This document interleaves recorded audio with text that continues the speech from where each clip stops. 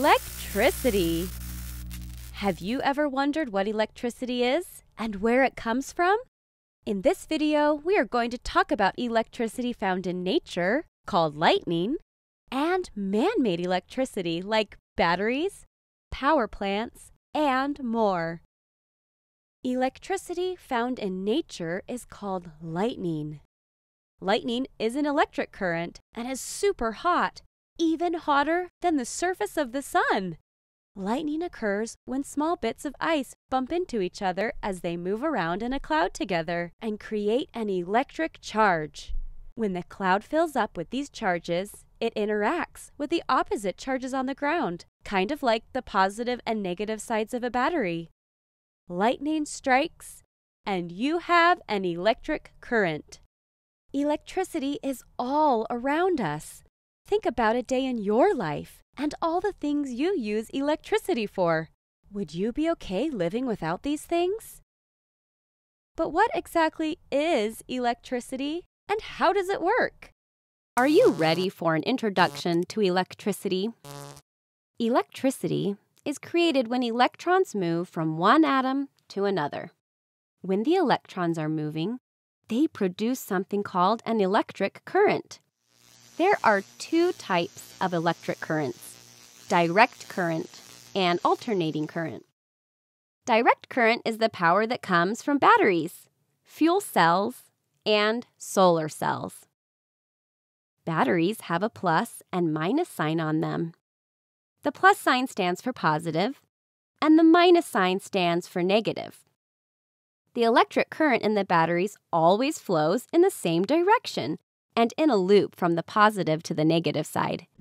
Batteries power things like game controllers, flashlights, phones, even the TV remote we fight over. Fuel cells also work like batteries, except they don't need to be recharged. Fuel cells take chemicals like hydrogen and oxygen and put them together. When the two chemicals react to each other, or have a chemical reaction, electricity is created. Fuel cells can provide power for something as big as a utility power station to something as small as a laptop computer. There are even hydrogen-powered vehicles that use fuel cells. Some of these vehicles include forklifts, cars, boats, and buses. Have you seen solar cells on the roofs of various homes and buildings? Maybe you even have some on your own home. They look like black rectangles made of glass. The materials inside the boxes release electrons when light shines on them, which then creates an electric current. Can you guess where the light comes from that shines on these boxes? If you said the sun, you're absolutely right. Solar cells use the light from the sun to make electricity. There are some important words that have to do with electricity. These words are watts, or how much power a light is using; voltage, how much power is available for the light to use; and amps, how fast the electrons are traveling to the light bulb. Shorter, longer, thicker, and thinner wires also affect how electricity travels. Shorter and thicker wires allow for better flow of electrons than thinner and longer wires. Now, let's learn about alternating current. Alternating current is an electric current that reverses directions many times a second. This power comes from power plants. The electricity travels through the power lines that you see along roadways and open fields. The electrons travel in a big loop from a power plant to the wires that are hooked up to your house, and then back to the power plant again. When you turn on a light in your home or plug something into an electrical outlet, the power flows from the power plant.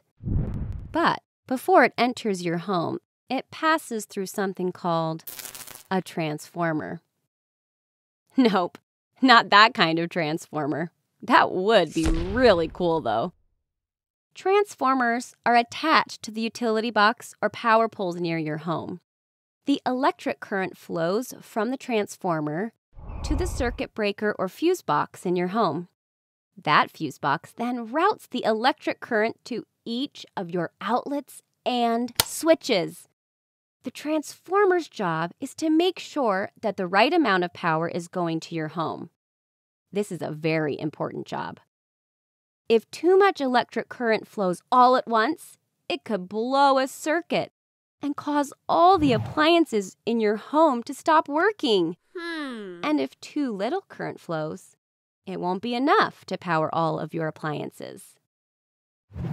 Power plants all over the country use different kinds of fuel to produce electricity. Thermal power plants use coal, biomass, petroleum, or natural gas to heat water into steam. That steam then powers a generator which produces electricity. Isn't that amazing that hot water can produce electricity? Nuclear power plants use fission, which means splitting atoms. Splitting the atoms creates energy, which produces heat, which also creates steam. Geothermal power plants use the heat located inside the earth to create the steam. And hydropower plants use wind and moving water to create the steam. Electricity can also be produced by magnets. Can you guess why? You already know that electricity is created when electrons move from one atom to another. But did you know that a magnetic field can move electrons? Power plants use giant magnets to create electricity in a generator. The generator has a coil of copper wire inside the magnets. Steam makes the generator spin, causing the electrons in the copper wire to flow through the power lines. Another type of electricity you are probably familiar with is called static electricity. Have you ever been shocked when you touched a doorknob after walking in socks across the carpet? That's static electricity. It happens when electrons move from one place to another, like from your hand to the doorknob. Electrons can move more easily in some objects than in others. And when certain materials rub against each other, like your socks and the carpet, they transfer electrons. Another example of static electricity is when a balloon is rubbed on your hair. You might have tried this trick before. It's fun. The balloon picks up extra electrons, which then attract your hair to the balloon. This causes a literal hair-raising experience. The name for any material or substance that allows electricity to flow through it is called a conductor. Conductors include metals like steel, copper, iron, gold, and silver. But water, animals, trees, and even people can be conductors too. That's why you should stay inside during a lightning storm. You do not want an electric current flowing through you. Insulators, on the other hand, are the opposite of conductors. So, if conductors allow electricity to flow, then what do you think insulators do? They block or prevent the flow of electricity. Examples of insulators include plastic, glass, porcelain, and rubber. Most electrical wires are covered in a plastic or rubber coating. Can you guess why? What do you think might happen if you touched a wire that wasn't wrapped in an insulator? If you said you could get shocked, you're absolutely right. It's important to never touch any wires that you see. You never know if they are alive, which means that electric current is flowing through them. The plastic or rubber is used as insulators to prevent the electricity from traveling into other objects, like yourself. So, where did electricity come from? Electricity wasn't invented by anyone. It's a form of energy that occurs naturally. However, it is believed that the ancient Greeks first discovered static electricity in 600 BC. And in the 1930s, archaeologists discovered ancient batteries that may have been used at Roman sites. I wonder if those would power my controller. People have been doing experiments with electricity for years. You may have seen images of Benjamin Franklin, who was one of America's founding fathers, experimenting with electricity. A kite, a key, and a storm. Benjamin Franklin proved there was a connection between lightning and electricity. He was a pretty smart guy. There is much more to be learned about electricity. But what we do know is that without it, life would be much different for many people. Now that you know more about electricity, see if you can figure out these riddles. A group of birds are sitting on the power lines near your home, but none of them get shocked. Why? If you said it's because those wires are wrapped in an insulator, you're correct. Insulators like plastic and rubber prevent the flow of electricity. But even though they are wrapped, those wires still aren't safe to touch. If you ever see one down on the ground, don't touch it and get a grown-up. Ready for another riddle? I am incredibly hot, hotter even than the surface of the sun. I come from the sky, and when I connect with the ground, I make a big zap.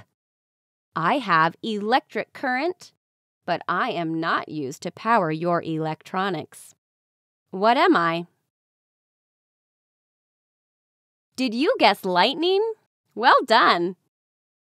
Remember, electric current in nature is called lightning, and the electric current in our homes is produced by power plants, solar panels, batteries, and more. Here's your last riddle. When you put our positive and negative sides together, we stick. But if you flip one of us over, we push each other away. We are used to generate electricity in power plants, but also stick pictures of you to your fridge.